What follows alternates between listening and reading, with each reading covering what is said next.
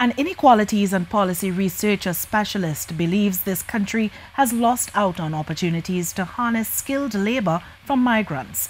Speaking during a UWI webinar on migration in Trinidad and Tobago, Maria Jose Flor Agreda notes many instances where Venezuelan migrants were not acknowledged for their expertise in certain areas, including the medical and energy fields. She believes Trinidad and Tobago has suffered a double whammy of brain drain, where skilled labor is lost when nationals emigrate, but also when lost opportunities for skilled migrants. Immigrants' de-skilling experience is mainly due to discrimination, and this is how they feel that is the main factor that leads for that discrimination. And ultimately, this discrimination may lead to brain drain of migrants who have skills. So now we're not only losing our own skilled labor force.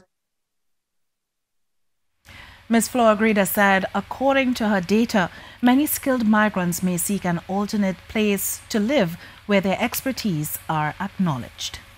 Many of these immigrants are really not coping well with not being able to work, and they're looking to travel to a third country.